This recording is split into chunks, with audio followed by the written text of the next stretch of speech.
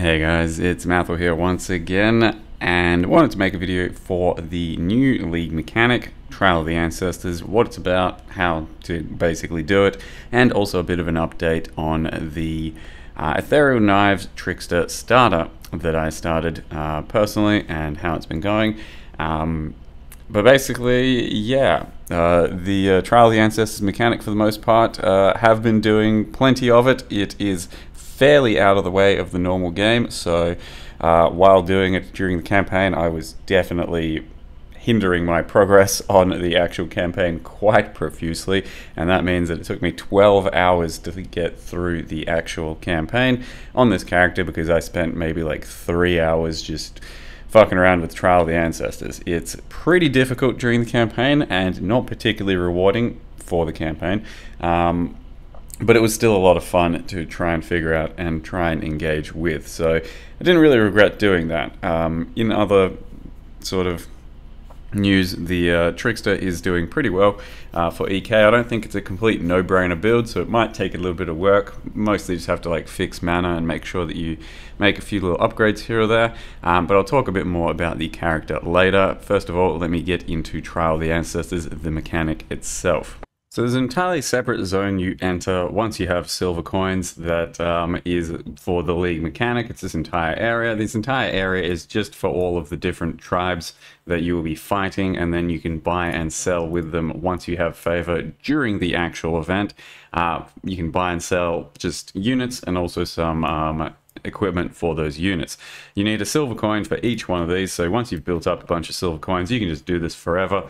And essentially, you've either got, you pick a dude to fight, and you've either got rewards in the form of lots of extra favor, which lets you buy more units and as such progress further if you need that sort of assistance, or look at the reward that is given, and sometimes some pretty good stuff and sometimes not too much. And then your ranking here is just going to be something that progresses as you win more, and it increases the difficulty of the entire thing as monster level goes up. It does go up pretty drastically in difficulty as monster level starts to go up. You start to just find that everything's like one-shotting you. Either way, basically all you do is pick some stuff that you think you might want with some favor or some items, and it can be quite rewarding. Once I've gotten past like monster level 70, I've had a divine orb offered to me twice and a 6-link offered to me as well. So I've got most of my money this league so far from this league mechanic. In any case, so we'll pick something like that, and then you have a whole list of minions that you can start out with. You gain more minions as you progress more, just for the start of the battle, and then you've got a few things that you can do with those minions. Pretty much the attacker thing is bait. The escort is just stuff that's going to be rolling around with you. The flankers are your bread and butter because you put a couple of dudes that are really good on flank, and all they're going to do is just go straight for the enemy totems and kill them. So to actually win the round, you have to just get rid of the enemy's totems, all of them. You can either click it and channel to destroy it yourself, or your teammates can go do that, and they seem to be better at channeling and destroying enemy totems. So the strat is quite typically either have some stuff on defense or on escort, and then you hold down the fort while you have some flankers that go into the enemy region and destroy their totems. So in this case, I'm basically probably going to do something like so after having, you know, done a few of these, I do have several minions I can play around with. I don't know exactly what the best strat is going to be here, but we'll do something like that. He can have a flank as well, and this guy looks like he can flank, and then he can flank, and I just make sure I basically fill up my flankers, and then I am doing as much of the mid combat as I can.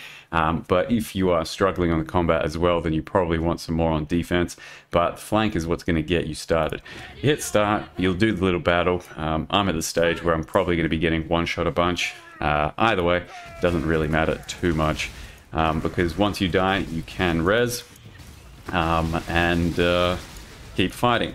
I've been using Blade Blast, EK, it's been pretty good, and then on top of that, what do you call it? Void Sphere. Void Sphere helps to sort of disrupt the enemies, suck the sort of dudes that are getting away from you back in, group them up and all that. So it's been pretty good for the build. It can go pretty quick like this, because as you can see, they're just flanking and just channeling the totem and beating it down. Your enemies are gonna feel quite a bit stronger than your teammates quite a lot of the time.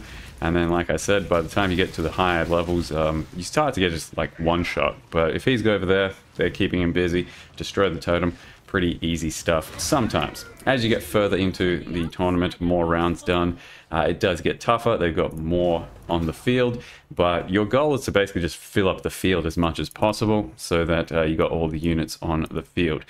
So then you get further in, you get more stuff to work with. But the main thing I wanted to mention is that you can buy and sell stuff. So we go to Okoye over here. There's favors. As you can see, I can't afford this thing. I can afford a couple of things. The items are something you're just going to put directly onto one minion that it's going to have for that person. And you have to remove the minion from the field to do that. But you can just have a look at your favor over here, see what you've got available to you, and then go work with that. So we've got 500 over there. We've got 500 over here. Can't afford this either, but what you can do is technically sell something. So this guy is pretty good for flank. He's got like, can't be slowed, he creates walls and stuff. This thing typically doesn't seem like it does much. You can sell this minion and then afford this. And now we have an extra much better minion. You can buy and sell equipment as well. And this strat actually also works really well if you have a bunch of favor you don't need on someone else. So for example, Navali maybe can buy a Tuatara or a Tough Snack. Tough Snack's actually not bad. I'm going to yoink that. But what you can do is, if you don't need that item or that favor, you can then go over to Okoye and sell that over here. So you can buy from someone else, sell to someone else, and stack up all of your favor to the one thing you want. Because pretty typically, like, maybe this one can sell like a turtle in the end, which is a really strong unit that can flank and tank and all that sort of stuff, and it's going to cost a lot. It's pretty hard to save up for, so if you buy from everyone else and sell to this one person, then you can afford whatever it is you want from that person. It's something that's maybe not too intuitive, not too many people know about yet, but yeah, the buying and selling from one favor to another is what can allow you to progress more and have better stuff. So we've got equipment ready to go somewhere. All of this is pretty mediocre, but a lot of favor from doing Calm and eliminating him next. So for this Fieldmaster, we'd probably put that on him there, and then I can have him on flank. And then once again, going to be the same sort of strat, and we'll just try and let our teammates do the flanking, do the killing, and we keep them busy in the midfield. So you play as much or as little as you want till you find good rewards, and it seems to be pretty fun to me, honestly, as a very different mechanic in PoE, very side piece of content, and I've engaged with it plenty, and I think it's been pretty damn cool, at least so far for the first couple of days. The initial battles are always going to be quite a clusterfuck right at the start, and they, like I said, since they are typically a bit stronger than you, your minions are going to be dying and you might get overwhelmed, but you have to keep them busy until your flankers can essentially kill one of the other totems or a couple of the other totems, or until you've killed a few of their guys so that they start respawning a bit longer and longer, and then it becomes a one-way sort of battle, and it does cascade quite quickly to the point where it's just basically over on their behalf. So the flanker strategy is pretty much what everyone's doing as far as I can tell, especially in the higher tiers. As you can see, I'm almost getting one shot by everything. It's going to be hard to avoid that. Either way, I think it's been pretty cool so far, and hopefully you guys have been enjoying the lead mechanic as well. It gets a lot more fun once you get to higher tiers of your reward structure, and figure out how to actually be able to do stuff. It helps a lot to be able to kill some of their enemies, but for a lot of it, as far as I can tell, you don't really even need to be a very powerful character. You just need to be able to do the right strategy and waste some of their time every now and again. And then the reward structure can be pretty good. It's where you get your tattoos from, which are the things that are going to change your passives into more powerful versions of little passives. And I've yet to use any myself, but they can be pretty game changing if you stack up enough of them or in the right places and all that. And I probably will use a few. They are pretty damn cheap as well if you've yet to look around. Some of the ones that you may want to stack up, pretty damn cheap. It's just you need a few of them to really make it worthwhile. So to talk more about my build, it is the TheraKnives Trickster, and it's supposed to be full cold, but it's not quite yet full cold. It's more like half cold, and it's been going well enough. It's not really stalled throughout the campaign at all. It was just a bit tough during the league mechanic, but for the most part, TheraKnives has been doing plenty by itself. The only thing I've really had to try and fix was some mana issues, and I've put clarity on arrogance, which makes it cast off of my life. And then other than that, you just need a few little upgrades here or there to make the build feel quite good in early mapping. EK does do most of the damage in the build, but Blade Blast is there for the additional single target. It does feel a bit weird with Return Proj, because Return Proj does shoot back your projectiles a bit further behind you than you'd like. Ideally, it's like on top of you. So I've also had to take slower Proj Mastery to help with that, but I think maybe getting the TheraKnives Circle Helm enchant might essentially mimic what the Nimmy's build I did will do.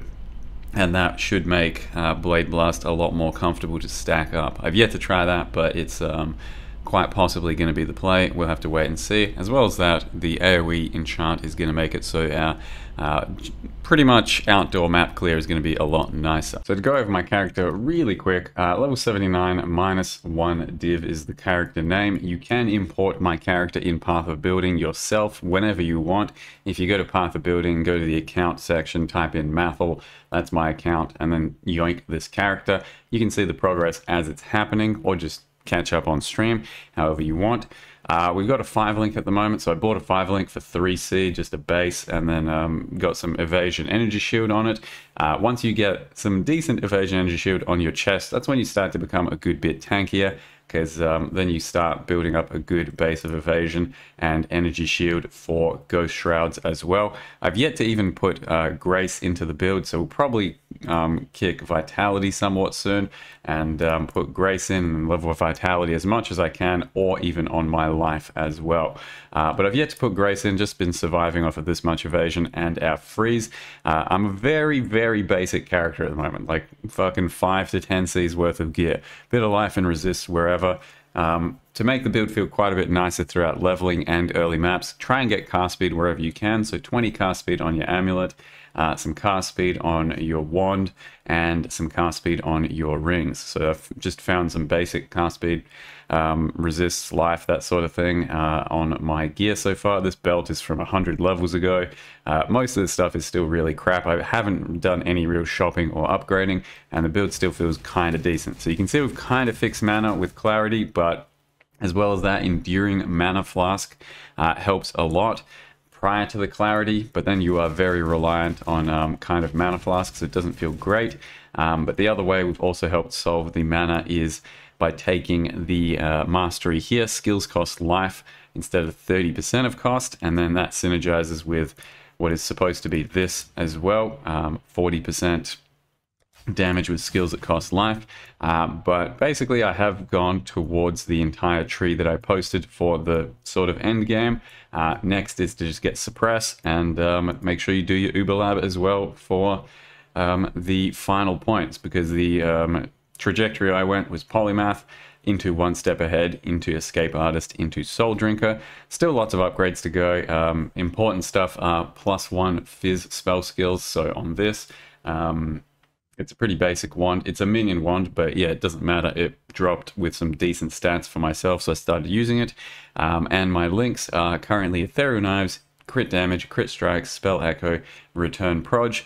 The next one is possibly going to be Pinpoint, but I do need some cold penetration in the build as well, so actually going for some cold pen eventually is going to be on the agenda, and maybe some Hrim Sorrows so I fully convert. We'll see how that goes, but currently you can see that my spread is about a third Fizz and then about 2/3 cold, and it should be all cold in the end. It's just that I'm not fully ready to penetrate enemy res. That's why I haven't done it. And then Blade Blast is just on a 4 link at the moment. I bought a Blade Blast that's level 21 for 6 chaos because they're cheap. No one cares about them. Blade Blast, crit strikes, area, and crit damage. Currently using area so that the overlap feels better, but hopefully it will feel better once I just plain have a better setup with the EK. Because as you can see, currently the return proj does sometimes fire it behind you, but I did take the mastery for less proj speed to help put it less further behind, because the more proj speed you have, the further it's like going to kind of land behind you more often than not. So that's kind of why I've avoided proj speed and gotten that as well. But once we get the area enchant, then maybe we can get more proj speed, better clear, and ultimately better blade blast. That's the theory anyway, and then we need to put it into something that's going to have like plus levels, that sort of thing. And that's pretty much all that needs to be said for now. So check my character as it needs to, as you need to, -1 div through the Panther building, and you'll see the progress. But so far so good, just going into early white maps and into yellow maps, and it should be pretty smooth. Should take us as far as it needs to go, pending all of the right upgrades. Hopefully your League starters are going great. The other two that I put out, Stormburst Totems and Ice Shot Deadeye, are going great for everyone as well. If you have any questions, feel free to come into the stream and ask. Thank you very much for watching. See you guys next time.